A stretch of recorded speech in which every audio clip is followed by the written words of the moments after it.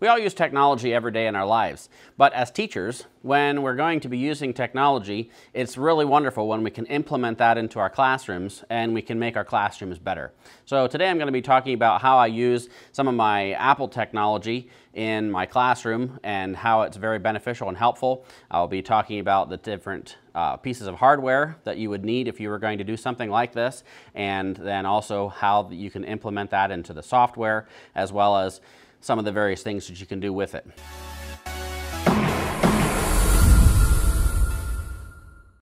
So first of all, I'll talk about the hardware that I have here. So I have the 2015 iPad Pro. This is the 12.9 inch, and I have the Apple Pencil. I also have an Apple TV. Now my Apple TV, as you can see here, which version my Apple TV is. It's not the latest version. It's the one that's prior to the several versions that they have available now. So now what I have here is I have my Apple TV that's connected here to my projector, and I'll show you how that works up here in just a moment. So there's an HDMI input into the projector. There's an HDMI output on the Apple TV. So what you'll do is you'll drop down your control center and you'll go to screen mirroring. So one thing I didn't realize until I went to start making the video is that when you're going to do a screen recording on your iPad, like I was going to try to show you how I'm doing each of the steps on here, it will not allow me to do that while also connected and displaying my screen externally. All right, so now you can see what's happening here is that I'm projecting my screen wirelessly onto my projector through the Apple TV.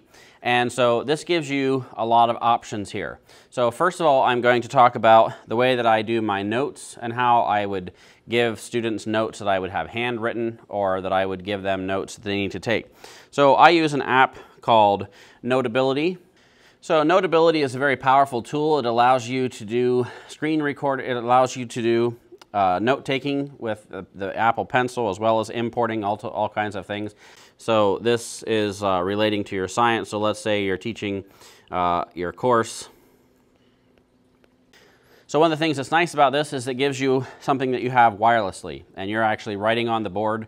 And so one of the ways that you can help to control your classrooms and so on is by your proximity to the students.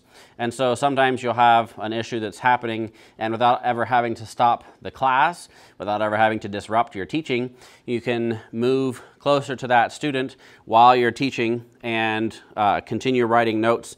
They realize that you're standing next to them and that there's some kind of a problem, and sometimes that can help to eliminate problems without ever interrupting the class flow or other things.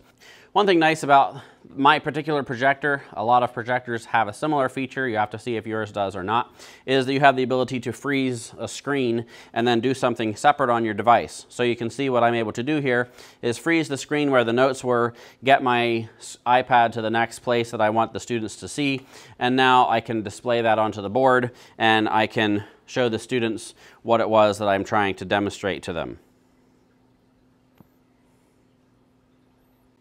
So another nice thing about being able to do things along this line is, let's say you have a PowerPoint presentation that you want to display. So this allows you to have a presentation view on your screen and only displaying what you want on the screen out here. So now, once again, I'm able to wirelessly walk around the room without having any cords attached or so on. I can adjust what's going on the projector screen just from wirelessly transmitting here. Now, here's another nice feature of having the Apple Pencil is it allows you to make notes right on the iPad.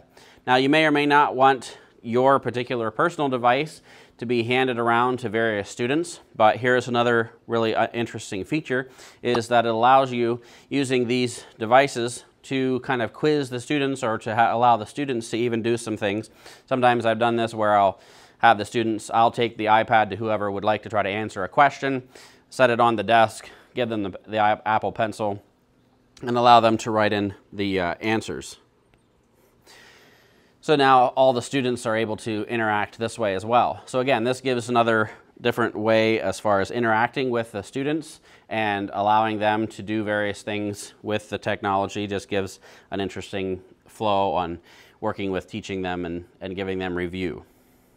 Now, here's another very interesting thing that I do. I'm a science teacher, and so if you've ever had to do any types of demonstrations in your classroom, you'll understand if you have a large classroom, it's very difficult for all the students to be able to see the demonstration and understand what you're doing.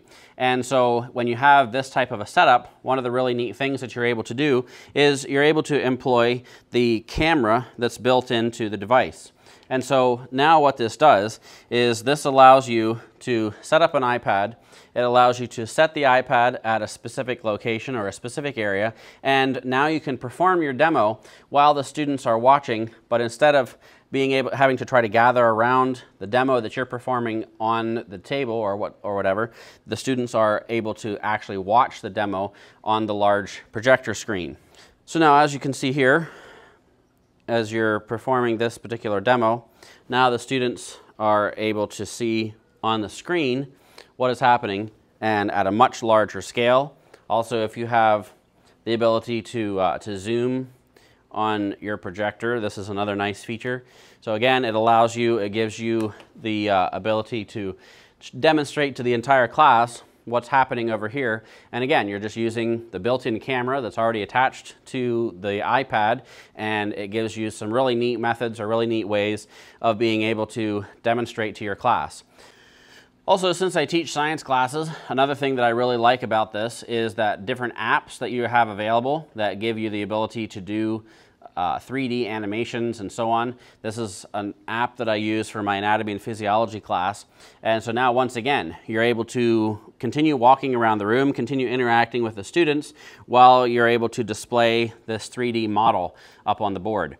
And it would again allow you to do some types of review. You could ask students to choose a particular part of the cell that you want to talk about, and it's also interactive. Once again, it depends on the type of app that you're working with as to how interactive this allows you to be.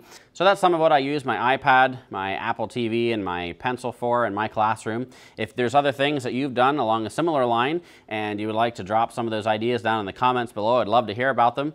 If you have any questions or things that you're interested in learning more about how this works and getting some more information, put those questions down in the comments as well. I'll try to answer them as quickly as I can, and hopefully we'll continue on doing with more of this in the future. As I said, I plan to try to do some other videos along the lines of Android software, as well as potentially some Microsoft applications as well. And so if you enjoyed this video, give it a thumbs up. And look down there in the comments for the different devices that I'm using and links that you could find those as well. If you want to help to support the channel, you can follow those links to Amazon, make some purchases, and that helps me out as well. But hopefully enjoy this video, and we'll see you again next time.